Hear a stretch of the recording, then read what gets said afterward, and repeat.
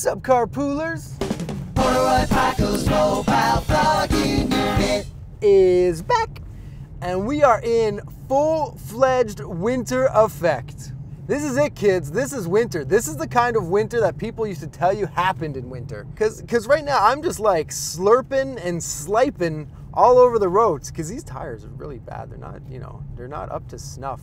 I don't even know what snuff should be up to, but they're not up to it. Whoa!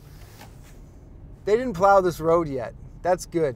Whoa, whoa, whoa. If another car came right now, I would just give them the wave, like we're smashing into each other. Let's just get it over with. See, this was the kind of snow we had when I was a kid, like late 19th, early 20th century. This is when winter came, you had snow essentially from right after Halloween until like April.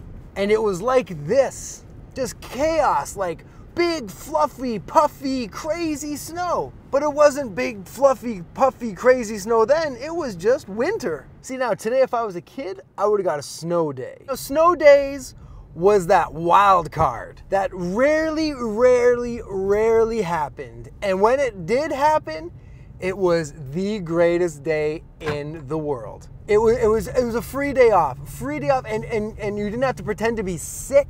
It was just, hey, here's a day, guys. It's snowing. Forget it. We're not doing this. Especially a day when it lands on a Friday or a Monday. Friday was just like you wake up thinking you got school and you don't. And you know that the next few days, you still don't have school. And it's just going to be amazing.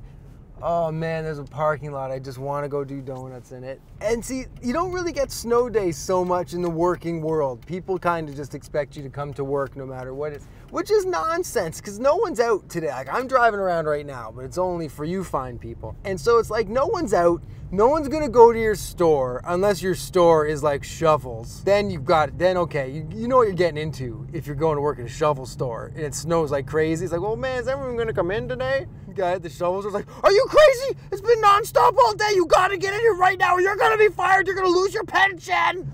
Sorry, I just know a lot about shovel sales. It was my major originally. I didn't finish it, but it's one of the biggest regrets I have.